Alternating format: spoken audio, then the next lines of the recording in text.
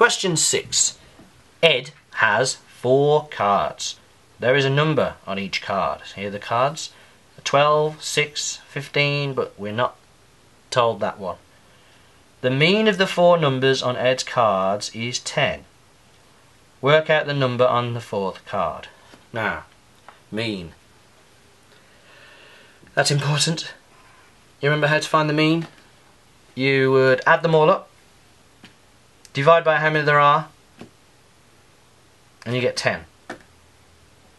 So you could do an equation if you want. You add them all up, we don't know what it is. When you divide by 4, you get 10. So x divided by 4, we get 10. Well, you want to solve that, multiply by 4 gives you x, multiply by 4 gives you 40. That means that's the total, that means they add up to 40.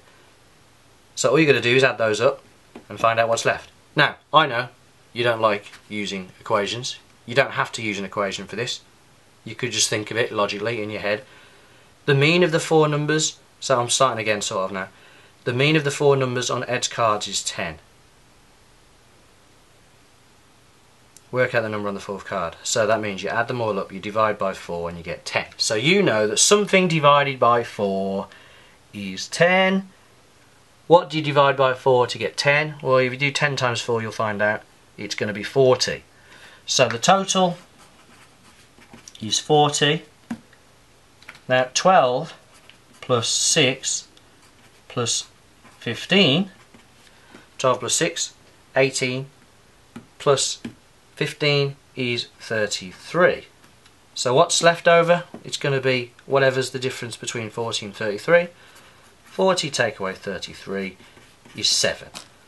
So that's the number on the 4th card, 7.